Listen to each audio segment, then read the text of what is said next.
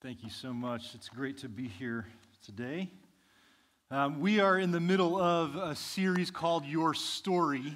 I'm drawn to this idea, this topic of story. I'm sure that you are as well. I have a 4-year-old daughter. She loves stories. Just a couple days ago, she came to me and she said, "Daddy, I want you to tell me a story about your childhood." I'm like, okay, I'll tell you a story. So I told her about this house we lived in that had these woods behind the house. And in these woods, it went down the whole length of the street. And up in the woods, me and my friends, we made these paths with our bikes so that we could ride kind of from one end of the street to the other, but up in the woods. And so we made this kind of bike trail, and then we would time ourselves to see if we get from one end to the other, who could make it the fastest. We built jumps out of dirt in there, and it seems like they were these massive mounds. Really, they were probably these little short hills. And we could maybe get a tire off the ground, but we would fly through the woods, dodging trees. And I'm telling my 4-year-old daughter, Kristen, about this, and her eyes are getting big. She's just riding a bike. She still uses training wheels, but she's riding a bike. We just moved into a home that has all these woods behind the house, and so I'm trying to kind of spur her on. You can make your own trail through the woods. We could time you as you go flying down and dodge trees and go over these jumps, and she just loves stories. She also loves stories at bedtime. Most kids do. My wife, she loves to read stories to our kids. She'll grab a book. We go through a number of different chapter books, and our 4-year-old will just sit there and just soak it all in. She'll finish a chapter, and she'll say, one more chapter, and so we'll read more to her because she loves stories. As we take her to bed and lay her down, she always wants us to tell her a story and make one up, and it's always about the same thing. She wants a story about Princess Puppy. I don't know what Princess Puppy is. I don't know where she got this idea, but she wants a story, and it has to be made up, and she wants it told as a song about Princess Puppy. And so I always ask her, as soon as she says Princess, I said, and what should we name Princess Puppy? And it's always the same thing. It's Celestia.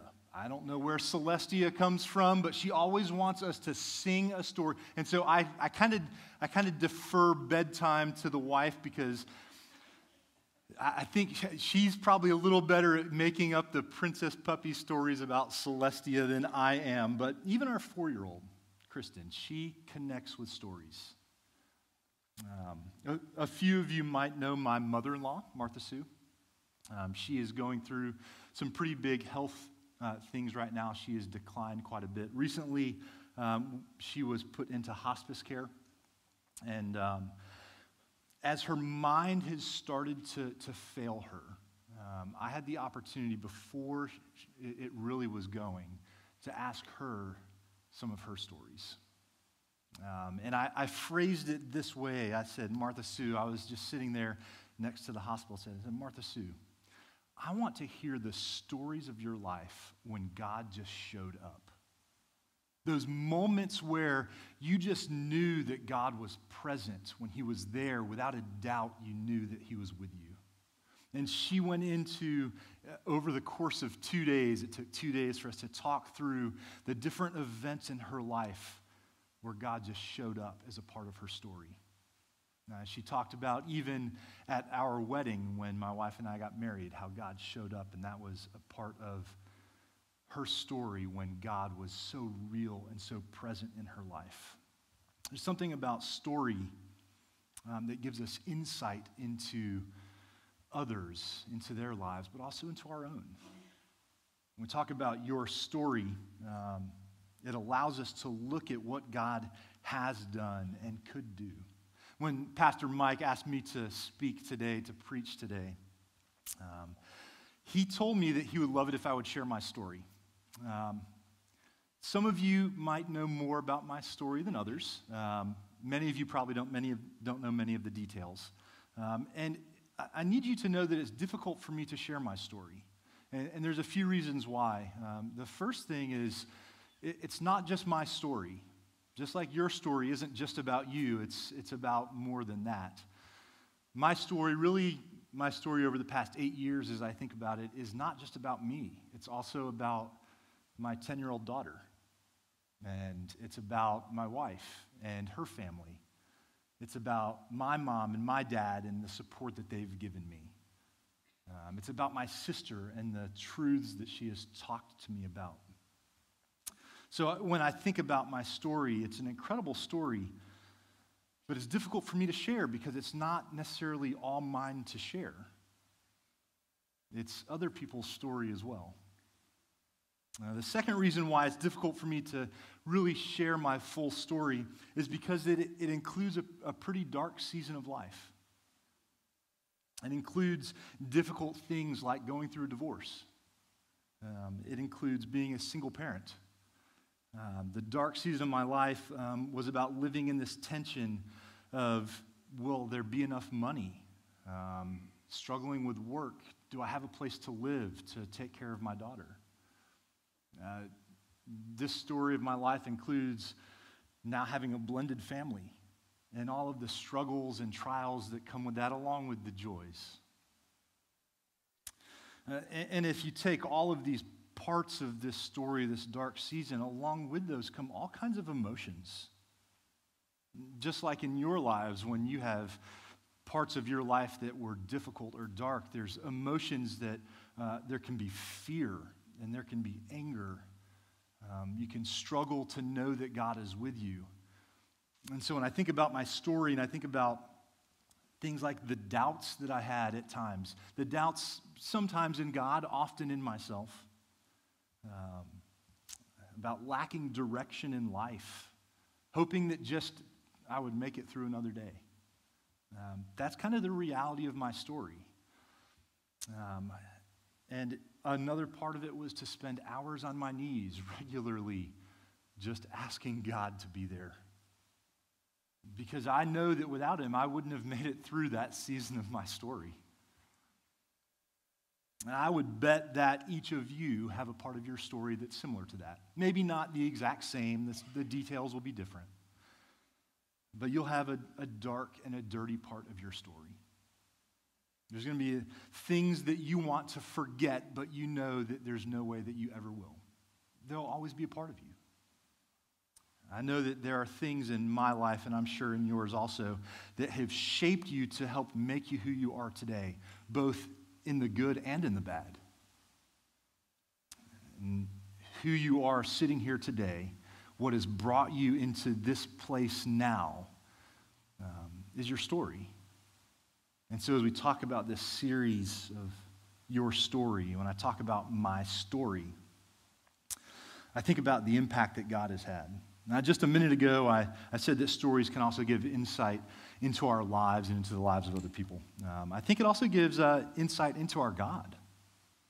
In both the highs and the lows, in my story and in yours, I hope, you can see the hand of God that was present, that he was constantly molding and shaping you through those circumstances and through the things that he was doing to make you the person that you are today. Our stories are the place where the truths that we find in Scripture really come alive. They're active, they're working. It's in those stories that you and I have that we can see the Scriptures really take hold and become what God intended them to be, the truths that guide our lives. You know, I asked my mother-in-law about those God moments in her life, and she shared some pretty incredible things. And if I were to ask myself the same question, what about my own life? What about those God moments? I think that I would see that there's a common thread that runs amongst the majority of them. That thread is the grace of God. Grace. What is grace? It's something that's so difficult for us to just define with words. In 2 Timothy chapter 1, we can read about grace. And in verse 9, it says, "He has saved us and called us to a holy life, not because anything that we have done, but because of his own purpose and grace. This grace was given to us in Christ Jesus before the beginning of time." An incredible verse on grace. It helps us to define, to give us a framework of what grace is, that there's Grace is a part of our salvation experience. It's a part of God making us whole and right again with Him. But still, sometimes it's difficult to understand just from words what is grace. Now, for instance, if I were to explain to you that I enjoy the idea of flying, I could explain to you how an airplane works. I could explain to you about lift and drag. I could explain to you about the Bernoulli effect and how, because of the differences in air pressure on a wing, you can have metal and wood that goes up in the air and defies gravity. Or I could tell you a story. I could tell you a story about me as a kid playing flight simulator with my dad on the computer. And we would spend hours learning how to fly from one airport to another. And in the process, I would read books on airplanes, and I got to the point where I could identify almost any airplane just with a glimpse of it. I've always loved flying. I could tell you about how when I was in college, my parents, as a birthday present one year, bought me a flight in a World War II trainer called a T-6 Texan. And it wasn't any regular flight. This was an acrobatic flight. And so in a matter of 30 minutes, we went upside down 60 times. Now, I could tell you about how the first time that we went into a loop, how we started at pretty high altitude, and we started to dive down, and the pilot, I was in the front seat, and they were in the back, and they revved the engine up, and the engine got so loud, the noise just filled us, and how we gained speed, and the ground was coming closer, and then all of a sudden he pulled up, and it went from seeing the ground to pointing up and just seeing blue sky. And then as we went higher and higher, as we started to go over the top, as we started to just work our way down, he pulled the throttles down on the engine so the noise of the loud engine went away. And as I looked up, which was really down, I could see the ground. And then as we started to come back down, and he pulled back on the stick and leveled us out in flight, and he said, "Now you want to try it." So I could tell you about how an airplane wing works. Or I could tell you a story about flying in a plane and doing a loop and almost losing it into the little bag. I think in the same way, Jesus Christ often, though he would teach on many things, it seemed like when it came to grace, he often chose to show us. He often tended to use story and how he interacted with people to show us what the grace of God really meant. If we turn to Matthew chapter 4, we can see one of those accounts. In Matthew, Jesus is right at the beginning of his ministry on earth in Matthew chapter 4, and we'll look at verses 18, starting in verse 18. It says that as Jesus was walking beside the Sea of Galilee, he saw two brothers, Simon called Peter and his brother Andrew. They were casting a net into the lake, for they were fishermen. Verse 19, "Come, follow me," Jesus said, "and I'll make you fishers of men." And at once they left their nets and followed him. And it's such a unique story that these two guys are fishing, they're running the family business probably. This random guy walks up and says, "Hey, come and follow me, and I'll teach you how to fish for people instead of for the things that are swimming in the ocean." And they just do. Like, they just drop their nets and go. But I think if you really understand what's going on at this time and the history behind this passage, I think we can see what's going on. See, back then, all of the young men would be put into rigorous training in order to become a follower of a rabbi. They'd go through education and training and all of these things where they would be taught all of the scriptures. They would memorize. They would try to make their lives as righteous as possible. And for the ones that learned the most, for the ones that showed themselves to be the brightest pupils, the ones that were kind of the stars of the class, a rabbi would come to them and say, "Come and follow me, and I'll teach you more about this. I'll teach you how to be a rabbi." For the ones that didn't, the ones that weren't the star, the ones that weren't the perfect ones, that didn't have it all together, that couldn't do all the memory, they'd go back and work on their family business. They were the dropouts, the failures, the ones that couldn't cut it. And so we see these two guys in this passage, and they're back working the family business at the age that they're at, they've already gone through this process of, are you going to be selected by a rabbi? Nope, didn't make it. Let's go back to the family business and let's just live out our lives as fishermen. But then along comes this guy that seems to be a rabbi. And out of the blue, he says to them, come and follow me. See, they had given up on this hope, this dream, this idea that they would be one that's chosen by God. They had thought, that's something that's for someone else.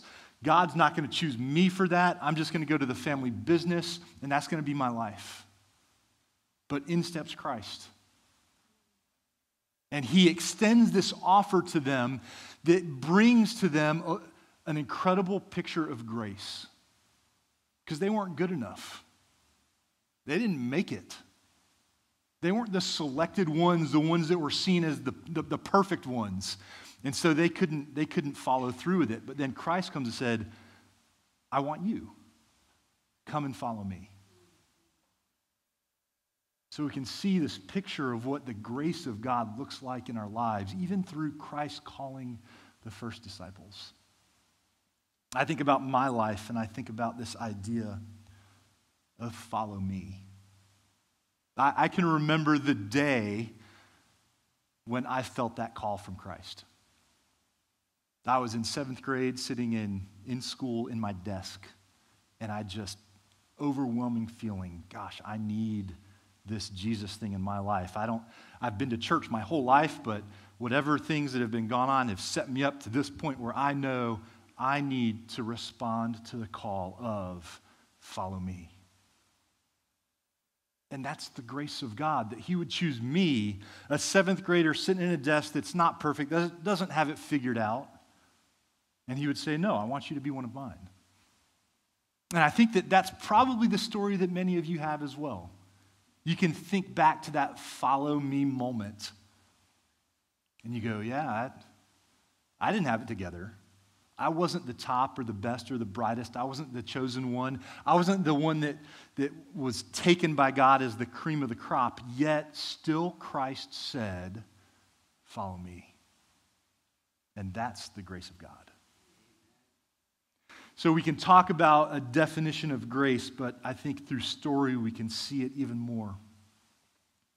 Because it's so hard to find what grace is with just words, but then when we experience it, we know it. When we experience that grace, we know that it's from God. By grace we have been saved. But grace doesn't end there. And that's, I think, part of the beautiful thing about how God has freely given grace to us, is that it doesn't just stop at this point where he says, follow me, and that's the extent of his grace to us. I can remember some years ago, during this dark season of life that I was in, I found myself with 4 other individuals, and we were in an upper bedroom of an apartment buried deep in the heart of the Bronx, in a really dangerous area, but we had gone to that place because we had gone there many times before to do missions work. And this small group of us went there because we wanted to seek out God's will for our lives. And I remember being up in this upper bedroom and asking God and praying to God, what is it that's next for me? I had been through some pretty tough seasons, still in the midst of those. And just before I had gotten there, my sister had sent me a text message that included a passage of scripture that's found in Joel chapter 2. And I'm not going to go there now, but that chapter of scripture has incredible meaning to my life. And I could probably sit and talk about that passage for hours with you even this morning. But in that passage, as I sat in this upper room in this small apartment in the deep heart of the Bronx in New York, I felt like God spoke to me and that he shared with me that he had a plan for my future, that he had something for me that was not what I had experienced in the past, that he had something that was going to move me from this season of darkness and difficulty towards something that was better. And so I held on to those promises. I read that passage daily, often more than once or twice a day. I just clung to it. And I've seen those promises happen in my life. I've seen God come through with those things. And so I know that grace, yes, grace is how we are saved, but grace doesn't stop there. And I think that if it had stopped there, for me, I don't know where I would be right now, and I would bet for you, if grace stopped at the point of you are now one of Christ's, who knows where you would be right now also. But it doesn't stop. In fact, I think that if we continue to look at some stories about Christ's life, we can see some pretty unique things about the grace of God. If we turn to Luke chapter 23, we have another interaction. This is at the end of Christ's life here on earth. In Luke chapter 23, Christ is actually hanging on the cross in this story. And in verse 39, it says, one of the criminals who hung there hurled insults at him. Aren't you the Christ? Save yourself and us. So we know the story that Christ was crucified, and alongside of him were two criminals. These were men that were guilty of what they had done, and Christ was innocent. And so Christ was just lumped together with these two criminals to be put to death. And one of these criminals says, if you're really the Christ, can't you save all three of us? But the other criminal rebuked him. Don't you fear God, he said? Since you are under the same sentence, we are punished justly. For we are getting what our deeds deserve, but this man has done nothing wrong. Then he said, Jesus, remember me when you come into your kingdom. And Jesus answered him, I tell you the truth today, you will be with me in paradise. And I read that story and I think about that interaction about Christ with these two criminals, one that's hostile towards him and the other one that rebukes the criminal and then says, Christ, I want you. I need you. I believe. Whatever you have, I need you.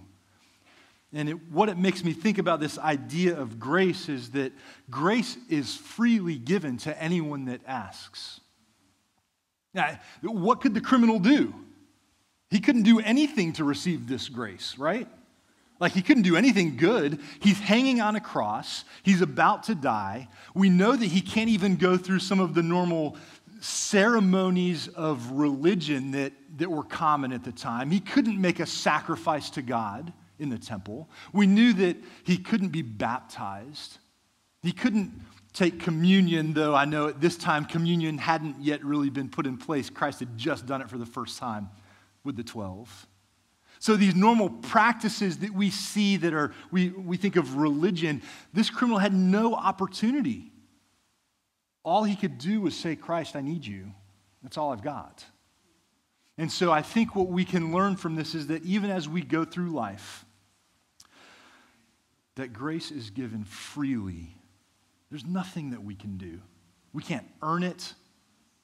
We can't try to balance out good versus bad in our life. This criminal couldn't do that. All of the bad had to be just wiped away by Christ. What an incredible picture of what salvation is like, but also what an incredible picture of what forgiveness is for us here on earth. That Christ would say, you'll be with me.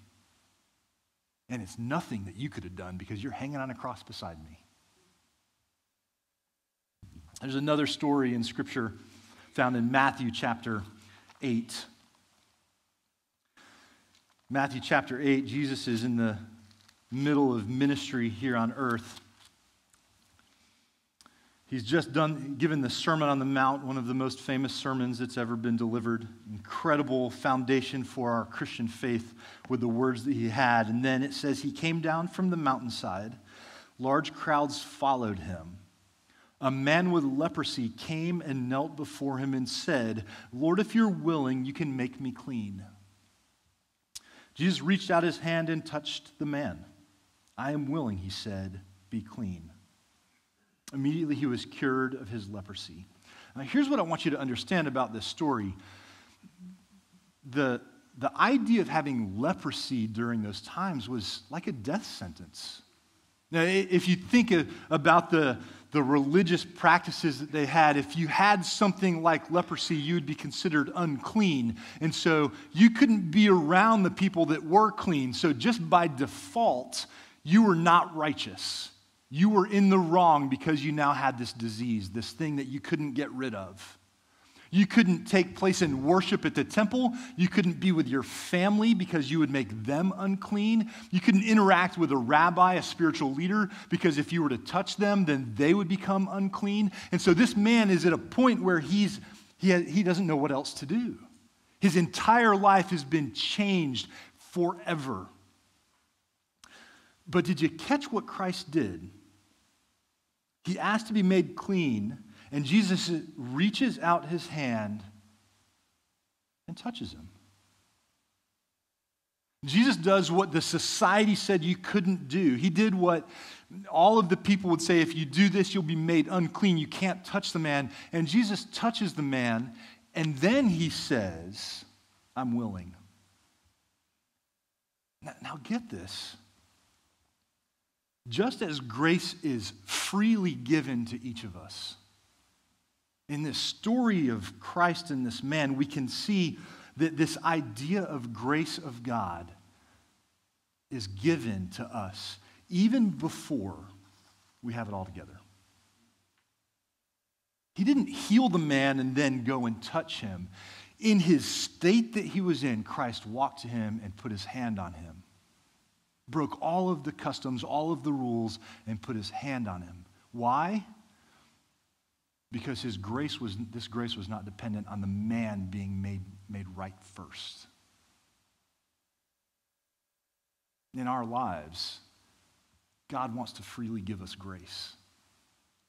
And what's amazing is that he doesn't expect us to get it all together before he gives it. He doesn't expect us to get rid of every sin in our lives to become this perfect person just so that we can experience his grace. He doesn't want us to have everything put together. He wants to freely give grace and then offer forgiveness and help us put it together. So he makes the man clean and says, "Don't tell anyone, go show yourself to the priest," and then go through the religious ceremonies. So the grace came before. And in our lives, I think God wants the grace to come before we figure it out, before we clean ourselves up. I think that the grace is the part of us cleaning up. The grace is the part of our life being changed. There's another story briefly in John chapter 8. In John chapter 8, Christ is he's been traveling, and he appears to the people, and he's speaking to them and teaching them. In verse 3, the teachers of the law and the Pharisees brought in a woman that was caught in adultery. They made her stand before the group and said to Jesus, "Teacher, this woman was caught in the act of adultery. And the law of Moses commands us to stone such a woman. Now what do you say?" It goes on to say that they're setting a trap up for Jesus because what they're trying to get him to do is to say, yeah, you need to murder the woman to go along with the law, but then they're going to say, but you're telling us we should murder the woman. And instead, Jesus doesn't respond with words. In the story, we read that he bends down and starts writing in the sand. Doesn't say what he writes. I'm sure that that's something that I'd love to know. But he just starts to write or draw or doodle in the sand. And as he's doodling in the sand, he then looks up to them and he says this in verse 7. "If any of you is without sin, let him be the first to throw a stone at her." And then he goes back to writing or drawing in the sand. And it says, as he's kneeling on the ground in the sand, one by one, oldest to youngest, they start to drop their rocks and walk away.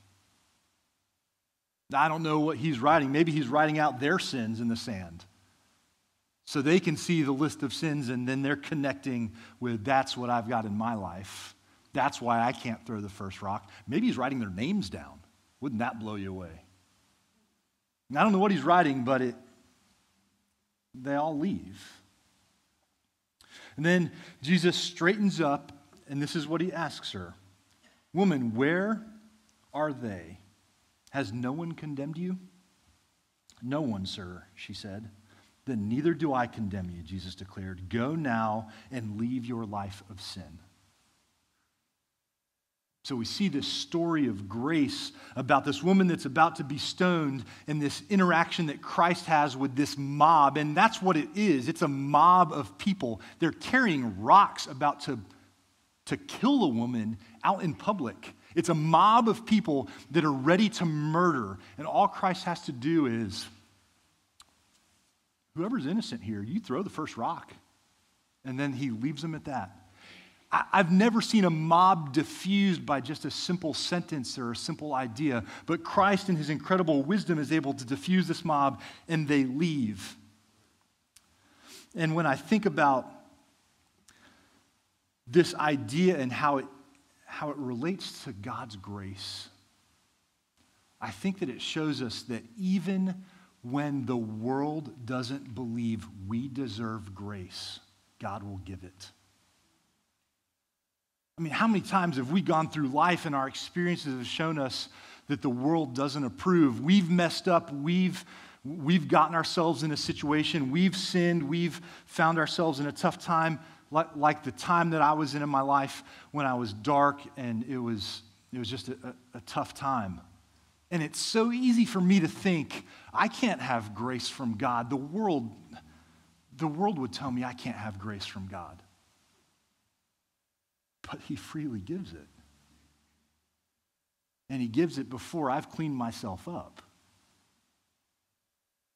And he gives it no matter what other people think. Now here's the crazy thought, though. I have to believe that the woman probably didn't expect to receive grace either. So not only does Christ freely give grace to us when the world doesn't believe we deserve it, he freely gives it when we don't believe we deserve it. And in your life, I'm sure you can think about things and you think, there's no way. There's no way that I should receive grace. And you do. And you do.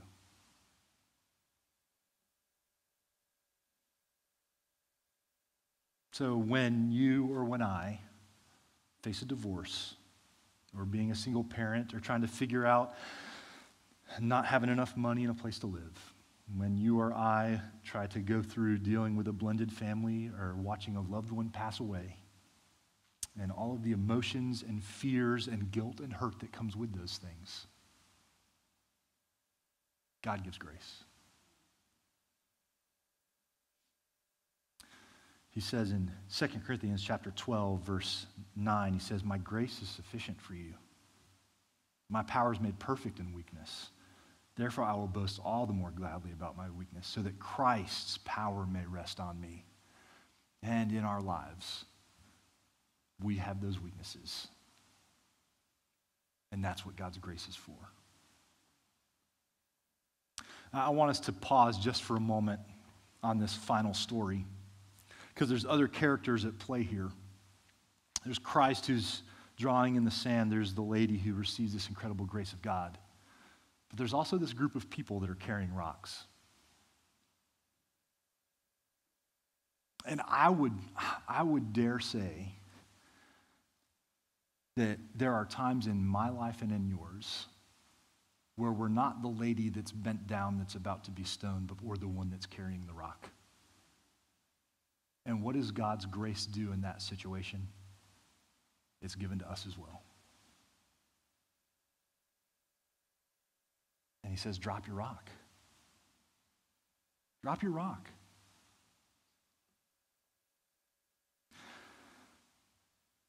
I know that there are rocks that I need to drop.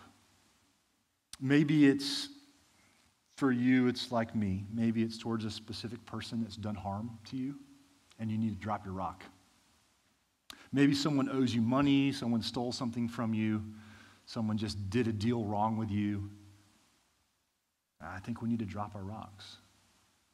There's also this tendency, I think, for us as Christians to pick up our rocks and to be at the ready when it comes to particular issues in our world. We know that we are right, and we know that others are wrong, that we're righteous, that others are sinners. We think that lifestyle doesn't line up with God. How can a Christian vote for that person, whatever it might be? And I think we need to drop our rocks. You want the grace of God in your life. I don't think you can take his grace while you've got a big rock in your right hand and reach out for the grace with your left.